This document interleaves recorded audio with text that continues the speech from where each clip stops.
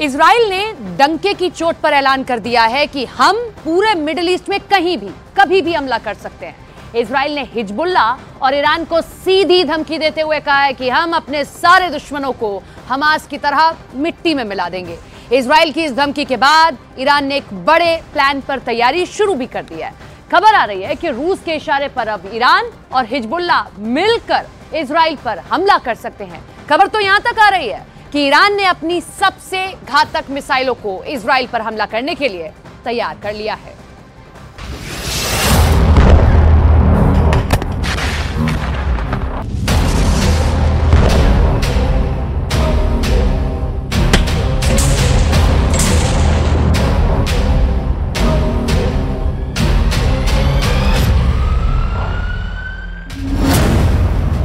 Iran और Hezbollah पर एक साथ बमबारी।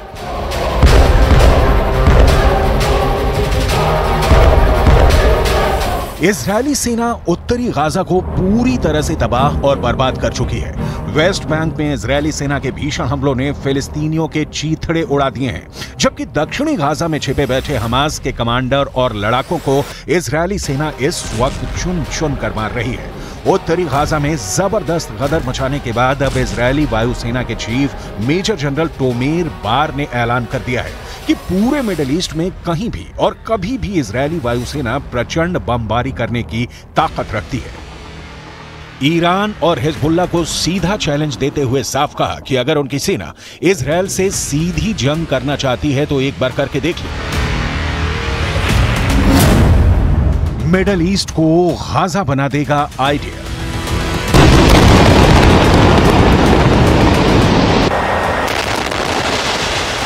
हमास के चीफ हानिया, हिजबुल्ला के चीफ हसन नसरल्ला को लग रहा था कि सऊदी अरब में ओआईसी की बैठक में 57 अरब और मुस्लिम देश मिलकर इजरायली सेना को सबक सिखाने पर बड़ा एक्शन जरूर लेंगे, लेकिन रियाद में हमास को बचाने का एक भी बड़ा एक्शन मुस्लिम देश नहीं ले पाए। यहां तक कि ईरान और लेबनान भी धमकियां देने के अलावा कुछ नहीं कर पाए। लेकिन इधर इजरायली वायुसेना ने ईरान, लेबनान और हिजबुल्ला लड़ाकों के खिलाफ बड़े हवाई हमले की तैयारियां शुरू कर दी हैं। इजरायल के तेवरों को देखकर ऐसा लग रहा है कि वो पूरे मिडिल ईस्ट को गाजा बना देना चाहता है। जरा देखिए इजरायली वायुसेना के चीफ मेजर जनरल टोमेर बार ने क्या ऐलान किया है। ईरान और हिजबुल्ला पर एक साथ बमबारी।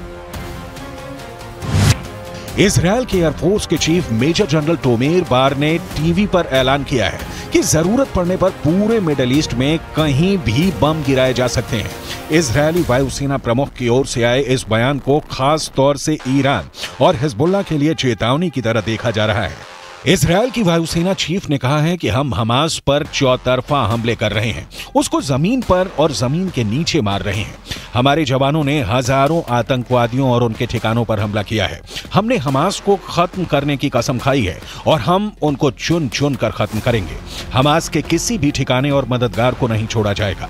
इजरायल की वायुसेना पूरे मध्य पूर्व में जहां भी जरूरत होगी वहां कार्रवाई के लिए पूरी तरह से तैयार है।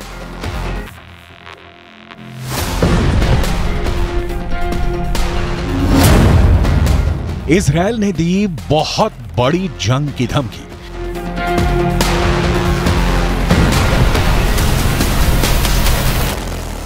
इजरायली सेना का हौसला 7वें आसमान पर पहुंच चुका है। उत्तरी गाजा में इजरायली सेना ने चुन चुन कर हमास के ठिकानों को तबाह किया है। अब तक गाजा पट्टी में 35,000 से ज्यादा बमों से इजरायल हमला कर चुका है, जबकि 500 से ज्यादा टैंकों, बख्तरबंद लड़ाकू वाहनों ने उत्तरी गाजा में हमास की रीढ़ तोड़कर रख दी है। हमास के 70 के करीब कमांडर अब तक मारे जा चुके हैं। हमास के 650 के करीब सुरंगें इजरायली सेना तबाह कर चुकी है।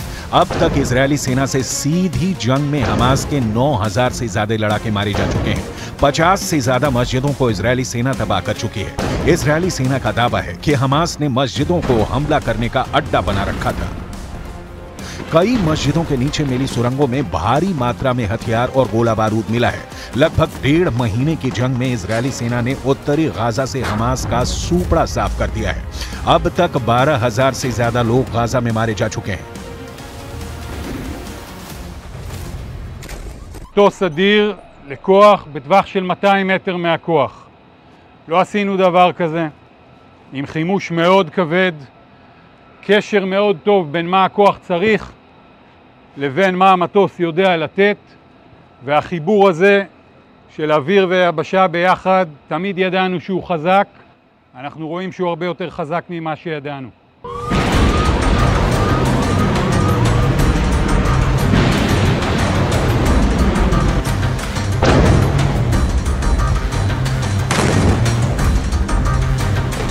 लेकिन इधर ईरान से लगातार इजरायल की तनातनी चल रही है। वहीं हिजबुल्लाह ने हाल के दिनों में कई बार इजरायली सेना को निशाना बनाकर हमले किए हैं।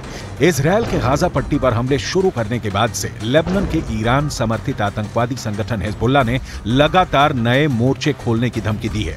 लेबनान और हिजबुल्लाह और यमन के हूथी विद्रोही भी ईरान के साथ मिलकर इजरायल के खिलाफ हमले कर रहे हैं।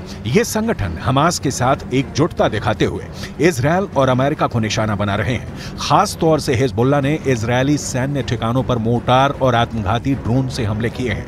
हिजबुल्लाह के नेता हसन नसरल्लाह ने हाल ही में इजरायल को धमकी देते हुए कहा था कि अगर लेबनान पर हमला हुआ तो फिर हमारी जंग इजरायल के विनाश के साथ खत्म होगी। ईरान, लेबनान और हिजबुल्लाह की तरफ से हमलों और धमकियों के बाद अब इजरायल इन सभी से सीधी जंग करने की चेतावनी दे रहा है।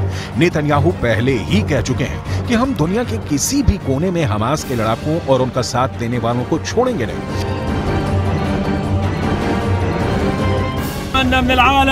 أن يقف معنا لا نريد سلاح ولا نريد طعام نريد دواء نريد المصابين نريد أن نسمع أبنائنا نريد أن اللجان يقفوا معنا. أين الدول العربية أين المسلمين كله نايم على الفاضي. احنا بنطالب بس بدنا دواء بدنا اطباء بدنا ندفن اولادنا مش قادرين نجيبهم. بيت حنون دمرت بيت لاهيا دمرت بالكامل. الضحايا والشهداء بالماء. كيف نقلتوهم حاج كيف نقلتوهم؟ تساعدونا لا نريد اكل ولا نريد سلاح. पश्चिमी मीडिया के मुताबिक नेतन्याहू की लाख चेतावनी देने के बावजूद ईरान बंकरों में छिपे अपने घातक हथियारों से इजरायल पर बड़े हमले की पूरी तैयारी कर चुका है। एक अनुमान के मुताबिक इजरायल पर हमला करने के लिए ईरान शाहिद सीरीज के आत्मघाती ड्रोन तैयार कर चुका है। इसके अलावा मोहाजिर 10 अराश 2 ड्रोन भी ईरान के बेहद घातक हथियार हैं जो इजरायली शहरों को तबाह कर सकते हैं।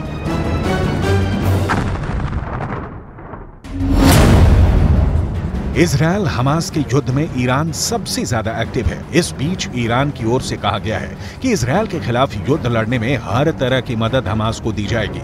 ईरान की सरकारी मीडिया की ओर से एक पत्र जारी किया गया। यह पत्र ईरान के इस्लामिक रिवोल्यूशनरी गार्ड कॉर्प्स की एलीट कुद्स फोर्स के कमांडर इस्माइल कानी ने हमास के सैन्य विंग के प्रमुख मोहम्मद दईफ को लिखा है। इसमें कहा गया कि इजरायल के खिलाफ युद्ध में हमास की मदद के लिए जो कुछ भी करना होगा वो ईरान करेगा। इस्माइल खानी ने पत्र में यह भी लिखा है कि हम अपने भाईचारे की प्रतिज्ञा पर कायम हैं, जो हमें एकजुट करती है। हम आपको आश्वासन देते हैं कि हमें इस ऐतिहासिक लड़ाई में जो कुछ भी करना होगा वो करेंगे। جنایتکاران جنگی و حامیان آنها در منطقه هشدار می‌دهم که تا دیر نشده جنایات جنگی رژیم کودککش جعلی इससे पहले आई एक रिपोर्ट में दावा किया गया था कि ईरान के सर्वोच्च नेता आयतुल्लाह अली खामनेई ने हमास प्रमुख इस्माइल हानिया से कहा था कि ईरान इजरायल के खिलाफ युद्ध में शामिल नहीं होगा क्योंकि हमास ने 7 अक्टूबर के हमले की पूर्व सूचना ईरान को नहीं दी थी। लेकिन अब ईरान हमास और मुस्लिम मुल्कों के लिए इजरायल को तबाह करने के लिए जंग को तैयार हो चुका है।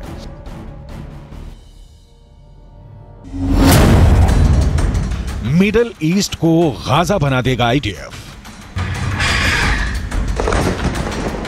इधर दूसरी तरफ गाजा में भयानक कदर मचा हुआ है। ईरान के साथ मिलकर हमास और हिजबुल्लाह के लड़ाकों ने इजरायल के दक्षिण और उत्तर के इलाकों पर रॉकेट और मिसाइलों से हमले तेज कर दिए हैं। लेबनान की तरफ से हिजबुल्लाह ने इजरायल पर हमले तेज कर दिए हैं। हिजबुल्लाह ने एक वीडियो जारी किया है जिसमें हिजबुल्लाह के लड़ाके इजरायली सेना के अड्डों पर भीषण रॉकेट और मिसाइल अटैक कर रहे हैं।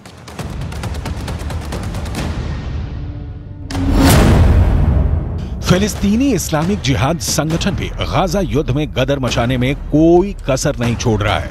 इजरायल डिफेंस फोर्सेस के बयान के मुताबिक आईडीएफ के जियातून, खान यूनिस और पश्चिम जाबलिया के पड़ोस में 100 से अधिक हमास ठिकानों पर हमला किया। इतना ही नहीं, हमास के उन ऑपरेशनल स्थानों को भी निशाना बनाया गया जहां से आतंकी इजरायल के खिलाफ हमला करते थे। इजरायली फोर्स ने हमास के इस्लामिक जिहाद परिषद के मुख्यालय, कमांड सेंटर, सैन्य परिसर, दर्जनों launcher pad, anti tank post और वॉच बे टावर को मलबे में बदल दिया। इस दौरान फिलिस्तीनी इस्लामिक जिहाद आतंकवादी संगठन के सैन्य मुख्यालय को भी नष्ट कर दिया गया। इसके अलावा आईडीएफ ने हमास के कई बुनियादी ढांचे को भी बर्बाद कर दिया। इजरायल ने दी बहुत बड़ी जंग की धमकी। हमास की मौजूदा सैन्य क्षमता देखें तो उसके पास ज्यादातर ईरान के दिए हथियार हैं। इजरायल पर मौजूदा हमले में फज्र 3 और फज्र 5 रॉकेट का इस्तेमाल किया जा रहा है। ये दोनों ही सतह से सतह पर मार करने वाली मिसाइलें हैं। इनमें से फज्र 3 43 किलोमीटर तक वार कर सकती है, जबकि फज्र 5 75 किलोमीटर तक तबाही मचाती है। ईरान से हमास को छोटी दूरी तक मार करने वाले रॉकेटों का जखीरा भी मिला है। इसके अलावा हमास हथगोलों और विस्फोटकों का भी जमकर इस्तेमाल कर रहा है।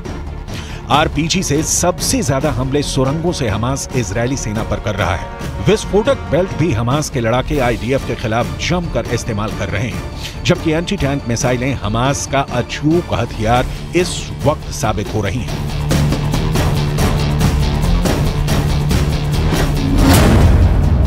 ईरान और हिजबुल्लाह पर एक साथ बमबारी।